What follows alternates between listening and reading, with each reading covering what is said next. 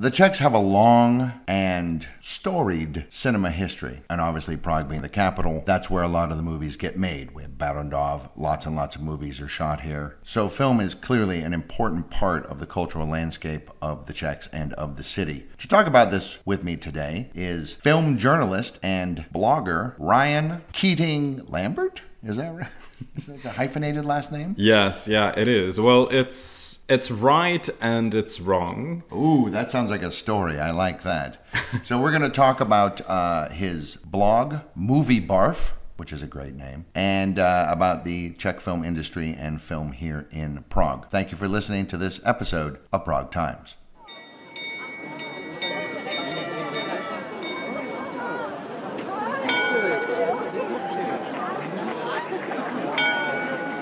A city is much more than just a collection of buildings. It's a location, it's a history, it's a culture, it's ideas and ideals, and a city is also, most importantly, the people in it. This is Prague Times, the podcast that takes a look at the city of Prague in the Czech Republic. With more than 1,000 years of history, there's a lot to talk about. We'll talk about the past of Prague, but we'll also talk about the city as it is today, future plans for the city, and much more. It's Prague then, Prague now, and Prague later. And this is Prague Times.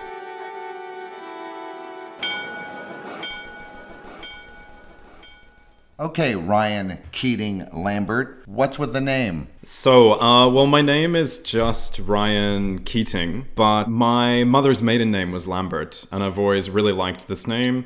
I don't know why, I just think it sounds nice, and I've always loved my mum's side of the family. Obviously, my grandmother and my grandfather were kind of heroes of mine. My grandfather was a journalist, a very good human rights journalist. I really loved him, so I kind of just put it there on Facebook, just to not have my name, I guess, my normal name on Facebook. And then it stuck, and I didn't really think about it because I mean, everyone in Australia, and before living in Prague, I lived in London. So everyone knew what my real name was, so they knew that, it was bullshit. But then when I was new to Prague, no one knew that. So everyone was adding me on Facebook, and that was the time when you added everyone on Facebook and met them there. So yeah, it stuck. And now with the cinema stuff, for example, anytime I go to a festival, sometimes I need to tell them if it's a really official festival, like Kalavivari, no, don't put Lambert there, just because you see it. Yeah, just Keating, but... That's fun. Yeah, but I like it. I mean, why not have two last names? It sounds very sophisticated, I'd say, yeah. Now, speaking of names, so your blog is called Movie Barf, and I gotta ask about that name. Why that name? I love it, but why that name?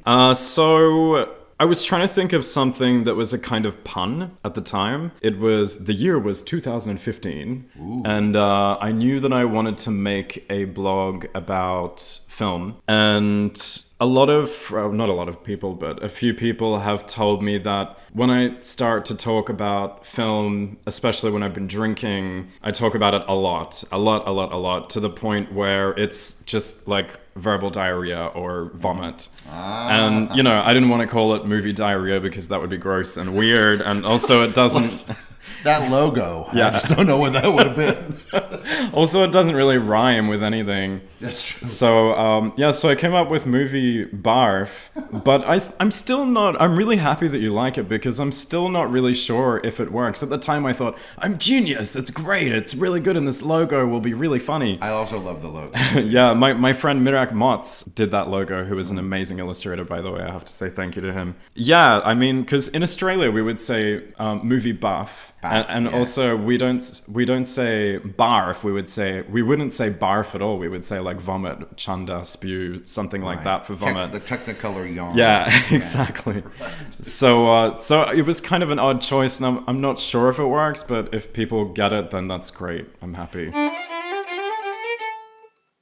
I think it's too late because you've accidentally ended up building a brand for yourself, it seems. I mean, you started off doing the blog, then I noticed that you started doing some small events, and then you started partnering with Edison Filmhub, which is itself a rather new thing on the Prague cinema scene. And now you're doing these Movie Barf Mondays where you guys have, like, what do you do, a film and then a discussion afterwards? Is the discussion always in English or no? It is, yeah. It's always in English because my Czech is terrible. surreal. For my defense, I understand a lot. Right. I just can't speak it very well. Passive knowledge is useful. Exactly. Yeah. So tell us about these things at Edison Filmhub. How did you get them to agree? They seem like they should be cool. So are they? Yeah, they are very, very cool. I'm really, really happy to be at Edison.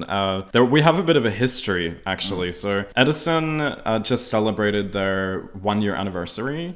So they're still very, very new, as you said, but they're owned by Film Europe. So they're a distributor for the Czech Republic and Slovakia, and they buy and distribute films from big A-list film festivals like Cannes, Berlinale, Venice, and they basically put them in cinemas on the Czech market, and Slovak market, and they always wanted to have their own cinema to screen a lot of their films, which they finally did. And I asked them, hey, I'd kind of done a little bit of work before that in other cinemas in Prague, doing film nights here and there, but then I asked them, oh, would you like to do a regular slot? Because they've always supported me from day one. My blog has been around for almost 4 years, and in the beginning, when I had absolutely no idea what I was doing, not that I have any idea what I'm doing now, slightly more, like 10% more. 4 years experience worth. Yeah, a bit more. But still not perfect. But anyway, they were very supportive from the very beginning. They invited me to festivals, and I learned a lot through them, and they were fantastic. So when I asked them, they said, of course, let's meet and talk about it. In the beginning, we were just showing a few of their films, just trying to kind of work out the program, what people wanted, trying to find the audience. A lot of the films that we screen, I choose myself. I try to have as diverse a program as possible, just because everyone's kind of different, but obviously I love a good art house film. I love a good horror film, so there's a lot of that stuff in there as well. So yeah, I mean, Edison Filmhub is new, and they opened up just over by the Jubilee Synagogue. And there are a bunch of these new places in town. Is the Kino na Lodge, is that still happening? Do you know? That's a good question. I'm not sure, but I don't know if they got knocked out from COVID. This is a cinema on a boat, if you can imagine this, inside of like a covered boat, sort of a space. There's Screenshot. Screenshot is great. I recommend people go there. It's a really interesting space and a really cool bar as well. And of course, we have Pan Repo. Pan Repo has been the National Film Archives screening room and cinema for ages and ages and ages. There used to be these things called Kino Kavárnas, which I think are almost gone out. It literally translates as like cinema cafe, and it was a place where you could go and watch the movie. It was normal price, and they also served food and drink, and you could smoke, and that was it basically. About halfway through the film, they would rather arbitrarily create an intermission, and now they're almost all gone, you know. Now they're starting to bring them back, kind of, sort of, but like a high-end version. Yeah, that's true, yeah. They're calling them boutique cinemas, which Edison is one of them, and the other one is Přítomnost, and there are others too. So, and I know, I think it's the Anděl place, Sinistar, that also, like, they have for quite a bit more money, they do this thing, but they're trying to do this high-end version of like, and you get a nice wine and all. I'm like, I don't want to drink a wine while I'm watching a Star Trek movie. I want to eat a hot dog and have a beer. Exactly, yeah. And popcorn. Can we talk about popcorn for a minute? Because yes, let's, because the Czech popcorn scene in the cinemas is borderline dire. It's not that they don't like it. They get offended when you talk about popcorn in cinemas, especially in the independent cinemas, not mentioning any names. But in some of them, if you ask them if they have popcorn, they get very, very angry. And they say, you know, it ruins the movie. It's too Western. And I think that depends entirely on what kind of movie you're going to see. I mean, I can personally eat popcorn through any movie, but it's essential. Come on, it's part of the culture. It's the smell of it, everything. I have to have one.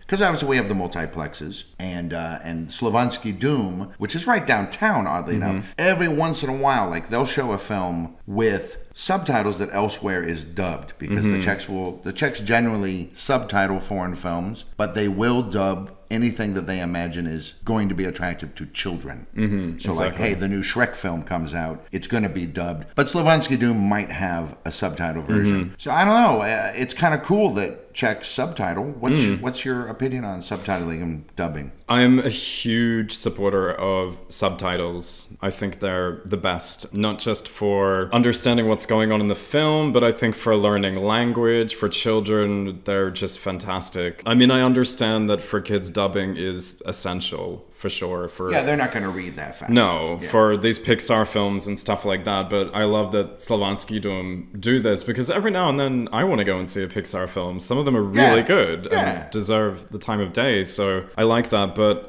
in saying that, no, I can't stand dubbing. And maybe that sounds bad because I don't come from, you know, I'm a native English speaker. So it's a lot of work, you know, for everyone else to... dog. Exactly.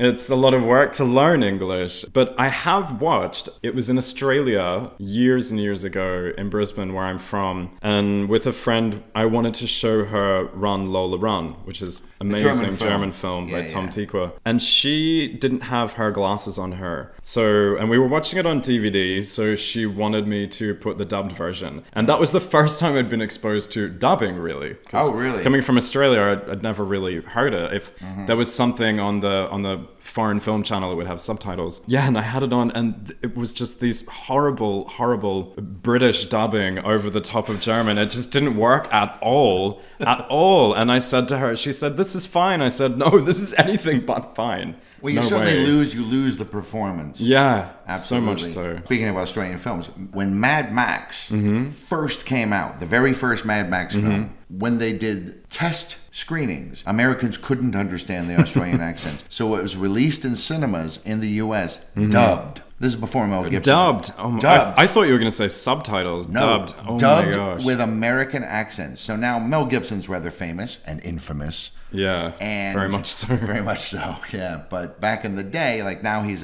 became a big star. But back then he's got this voice like, "Come on, guys, when are we gonna go for a ride?" And you're like, what the hell happened? That's so weird. I'd actually really like to see that, to screen that even. It's surreal. Yeah. Actually, you should. That would be really fun to screen. That would be awesome. Well, you know, in Germany, I used to live in Germany, and they do dubbing almost exclusively. Yeah, I've very heard that. few cinemas where you can find subtitles, but they have an actor who dubs everything Bill Murray does. He's Bill Murray, so people get used to that voice. Yeah, it's similar here too. Like the guy that plays Harry Potter, Wojciech.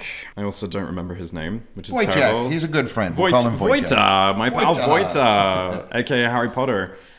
He's very famous for that. Everyone knows him as the guy that does Harry Potter. And he does all that. And when they hear Harry Potter's real voice by Daniel Radcliffe, they're weirded out because they're so used to the other version. And some people even say, "No, I prefer the dubbed version." And isn't that funny? Sometimes they really prefer the dubbed versions. I know with Monty Python, they really prefer the dubbed version, which for me is very odd because, I mean, Monty Python, a really huge part of that humor is their voice, their accent, their intonation, everything. They're pausing, and I don't know how you can replicate that, but somehow they did. So I'm a huge Bugs Bunny fan. In fact, you could argue that he's my role model. And so when I first moved here, I was watching Czech television, and I said, "Oh, look, it's going to be Bugs Bunny dubbed," and they had completely the wrong voice because he's a main. Now they've changed the way that they do things, but back then, because he's the main character, he has to have the main character guy do it. So he's talking like this. And instead of, "What's up, Doc?" they have the guy actually say, "Yaxamata, pana doctora." That does not work at all. I was like, what the hell? You've destroyed him! Yeah, and why would they make it so formal? Because he's the main character. I know, Yaxamata. Yeah, that's pana doctora. Pana doctora. But by the way, the What's Up, Doc, you did really well. You were really convincing. I'm a huge Looney Tunes fan. It's what I grew up on as well. I loved Bugs Bunny, but I think my favorite was probably Sylvester. In Poland, under communism, they dubbed everything, but they had a guy. Yeah, who one did guy. All the voices. Male, female, children. So you have the same guy. And the thing is, he didn't even really make much of an effort. Yeah. So you'll have like, the dialogue is like, "You better watch your step or I'm going to shoot you in the face. Go ahead and try, pal." "No, don't don't shoot him. And it's the same guy just going, you better watch your step. I'm going to shoot you in the face. No, don't. Please don't shoot him. And they got rid of that guy. And people clamored to bring him back. It's the nostalgia thing. They miss it. But I think they still do that in some countries that I visited.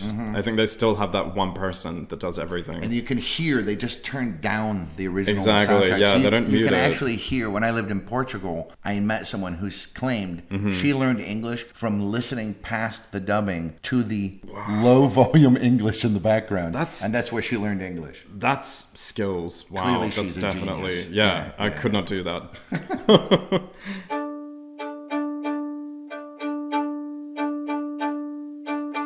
Czech cinema, like so much of this country's cultural offerings, has a disproportionate influence compared to how tiny it is, right? I mean, obviously the thing people talk about is the Czech New Wave, Czechoslovak New Wave. What do you think of those films? I really like those films. To be honest, I haven't seen all of them. There are quite a few of them, but I'm familiar with some of the classics like Closely Watched Trains or The Fireman's Ball. I mean, all of these guys like Miloš Forman and Věra Chytilová, a lot of these directors went to FAMU.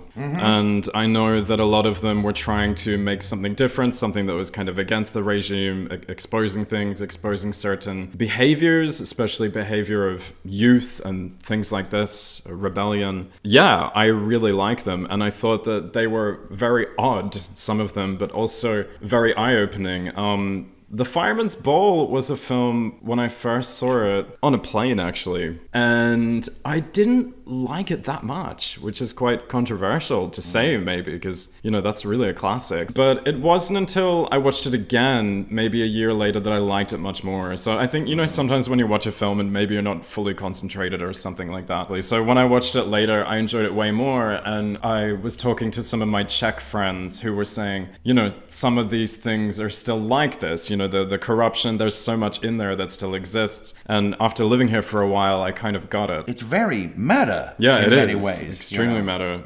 It's so cool that none of them are actors too. I mean, that's amazing. You would not know watching at all. Yeah, so I do really like that film, and I like quite a few films from that time. But when I think of Czech cinema generally, my mind automatically goes to animation. I love animation, but I especially love stop animation. And I love, if you see the program at Edison, I show quite a lot of weird films. So I'm a huge fan of weird, surrealist kind of films. So I love Švankmajer, Jan Švankmajer. Of course. He's amazing.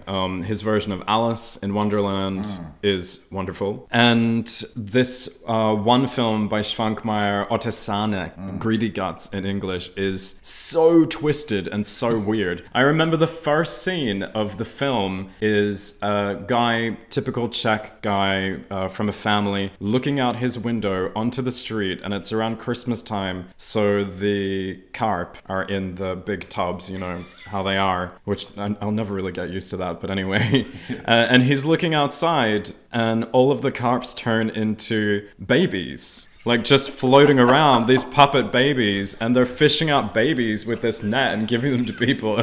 And the minute I thought that, I thought, okay, this film is definitely for me. This is some really, really crazy shit. So I watched that, and I absolutely loved it. And the stop animation mix of, you know, having Otesánek, the baby made from wood, as stop animation with live action film was just so cool. He's a genius. Wild genius. He is. And he's got so many short films that you can watch online too that are also fantastic. So that was good. Faust was good. Karel Zeman I have to talk about too. Who, yeah, of course. I mean, they opened up the museum to him a few years ago. Yeah, I've been meaning to go there for quite some time, actually. I might go this summer because I'm really looking forward to seeing it. And some of those films are fantastic too. Again, a lot of people don't realize that Hollywood, France, a lot of the people who would end up doing special effects and even just the way that he put his films together, they actually actually owe him a debt because many of them got their ideas from him. Yeah, including Terry Gilliam got a lot of his ideas from him. And Terry Gilliam is someone that's been both to Prague and the Karlovy Vary Film Festival quite a few times. He loves it here. And he always talks about how Zeman was a big inspiration for him. And you can see it in Monty Python films with all of their stop motion weird stuff, which is just hilarious. Looks a lot like Zeman stuff too, which is cool.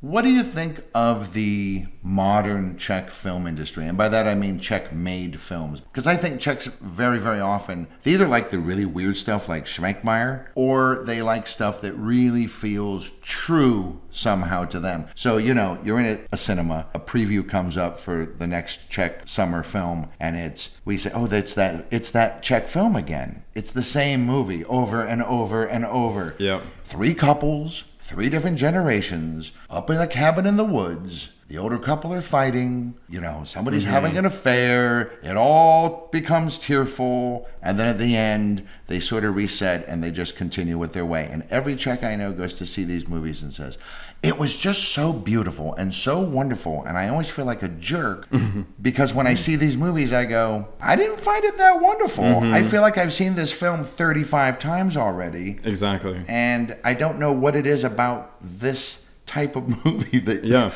appeals to you so much. And then you get people like Jan Švankmajer, who made, like obviously Kolio won the Oscar, and that's a very Czech movie. It is. Accumulator, I think that was. Accumulator is fantastic. Hysterically funny. Yeah. That's really good. Though it degenerates at the end into what exactly is happening. Yeah. But I know Czechs who, when Bright Blue World came out, were like, he's just trying to be like a Hollywood guy.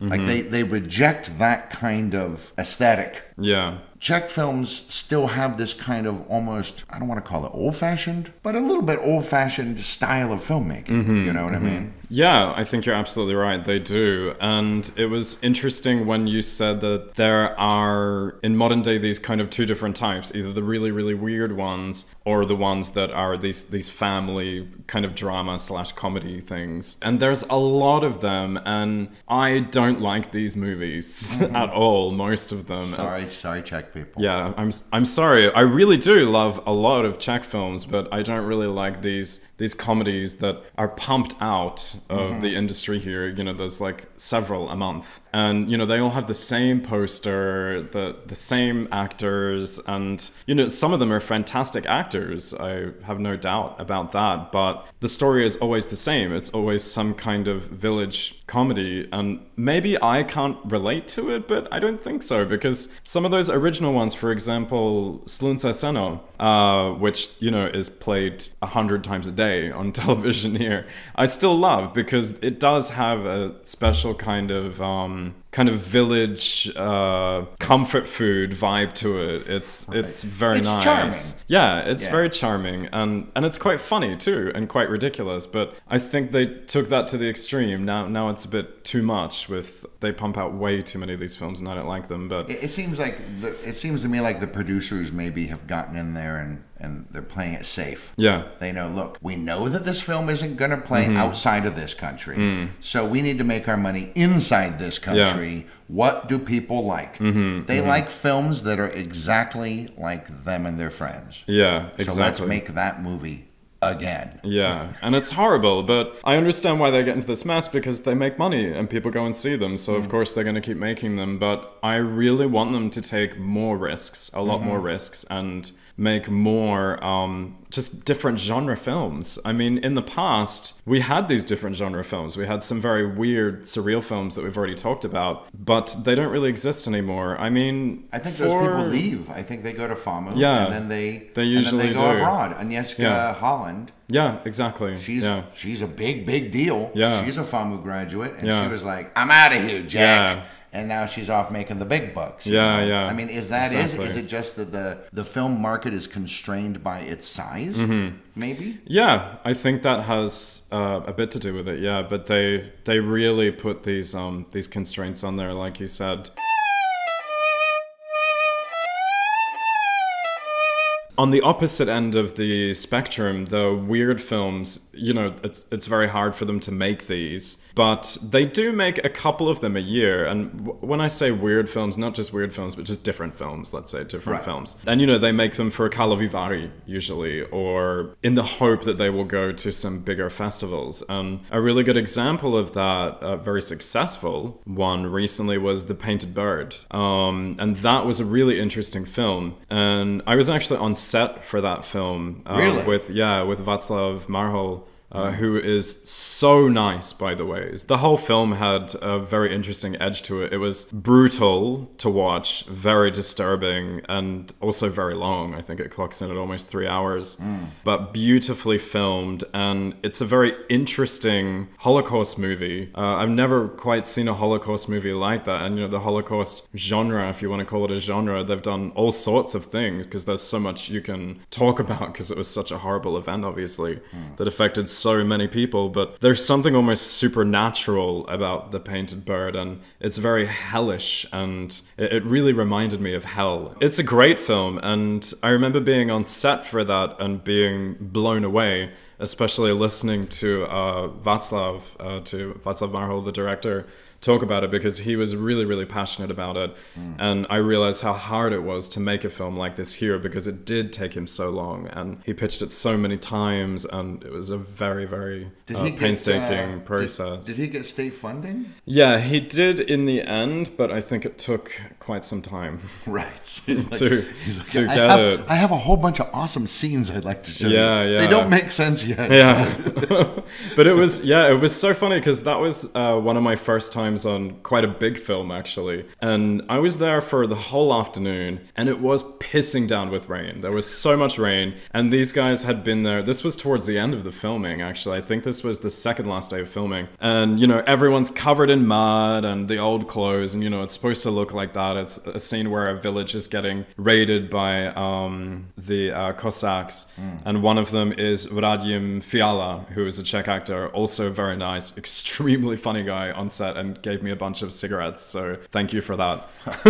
Yeah, that's currency in the war. Exactly. Yeah, it was really surreal. But, you know, I was there all afternoon, and then I actually saw the film quite late. I don't remember why. And then when I saw it, I was in Lucerna, and I was so excited to see the scene that I knew that I was there for, right? And then it came on 10 seconds over. It was literally like 10 fucking seconds of a village being burnt to the ground, like people getting shot, everything.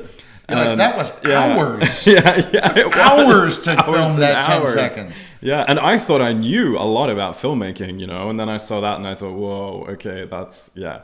Apparently not. Yeah, no, not at all. We need more films like that. Yeah. Definitely. More risks. More risk-taking. Yeah. Please. Because the truth of the matter is, there's a market now. We have the streaming services. Netflix seems to be positioning themselves to be sort of this international clearinghouse, if you will, of content. They pump out so much stuff. They're grabbing stuff from... Oh, here's a bunch of stuff from Turkey. Here's a bunch of stuff from India. Here's a bunch of stuff from here, Korea, this and this. And people are watching them. And so I think that there is a market if people want to do things that maybe are a little off the beaten path. And again, keep in mind, we're not saying that you have to make Armageddon, which is a film every Czech person I know just mocked mercilessly because they're like, oh, really? Yeah, because it's got this American trope. True. The world is in danger, and a handful of people who are kind of good at what they do, but by God, they've got stick-to-itiveness, and they're going to save the entire world. It's ridiculous. Czechs are like, "Oh, what are you kidding? Try getting occupied for centuries, and then occupied again for centuries, and then occupied again for decades. Shut up, you Americans." Honestly, it's so funny that it's that film, though. I mean, that was a really famous film when it came out at the time, but there are lots of films like that. It's funny which films become more famous in other countries, I think. I literally had a conversation about it just the other day with somebody, and they were like, "Oh God, this is so stupid." I said, "Yeah, but the action scenes," and they're like, "Action? Who cares about action? I want to watch a bunch of people making bad coffee." and having a marital crisis. That's what I want to watch. Yeah. Because that's what my life is. Yeah. I want something I can relate to. Yeah, exactly. So Czech cinema has been very influential. It certainly had periods and ups and downs. A lot of quite famous people have come out of this scene. And with films like The Painted Bird, perhaps we see a direction for a more international audience for Czech sensibilities and Czech aesthetics. I mean, I live here. I like it here, you know. Mm-hmm. So I wouldn't mind if some of the ideas, because I know we're making fun of Czechs' sensibilities a little bit, but Czechs are incredibly humanist, and I wouldn't mind seeing more of that filter out there into the cinema sphere.